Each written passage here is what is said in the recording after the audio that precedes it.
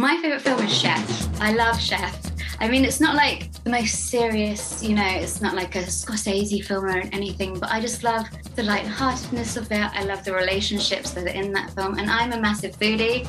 So anytime there's food in a film and it's shot so beautifully in that film, I just love it. I feel like I can put that film on anytime. I can watch it 10, 12, and I will enjoy it every single time. Do you know what I mean? I think when I can watch a film over and over and over again, those are the films that really resonate with me. I mean, I do love old movies still. I mean, one of my favourite films as well is Some Like It Hot with Marilyn Monroe, of course, Tony Curtis, Jack Lemmon. You know, I think it's got one of my favourite movie moments in a movie ever, which is the end scene. If anyone hasn't seen it, I think it's been long enough time that I can say it. I think he says nobody's perfect at the end.